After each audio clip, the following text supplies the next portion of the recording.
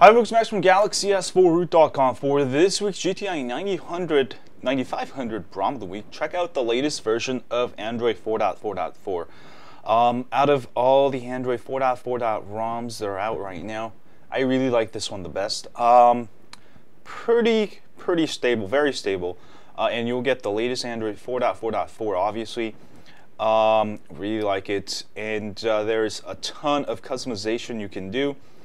Some of the main stuff I really like is the home switcher. You can switch between 3 different launchers, as you can see here, and also if you do install other launchers on the Play Store, you'll be able to switch easily. Pretty small feature, but it goes a long way. Definitely better than installing any kind of home switcher apps, which can be kind of they don't work. I mean, they work, but it's just more pain, and sometimes they have ads, and we don't like that. Dark stock, there we go. That will make everything dark for you. All right, and also let's go into BeanStalk options. You'll get all of these customizations.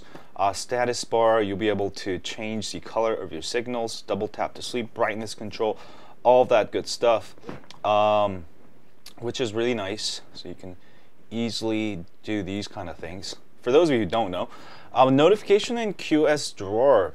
You can go ahead and add all of your favorite buttons here, all that good stuff. Let's check out some of the buttons you can add here. Let's check out some of these other ones. Expanded desktop, shake events, quick record. You can do screen recording. Also screenshot. Where is screenshot? For some reason that one's not here. All right. Let's go take a look at some of the other options here. Alerts and warnings, display and animation. You can customize your animations if you want to. Also, you'll find exposed modules here, framework. Go ahead and hit install update if you're going to install the modules. Make sure you hit allow when the super user request pops up there. All right. And before you reboot, go to modules and enable any of your favorite modules. You can go ahead and Google expose modules and get a bunch of different modules. Like there's a module for allowing apps to run that check for root, such as banking apps.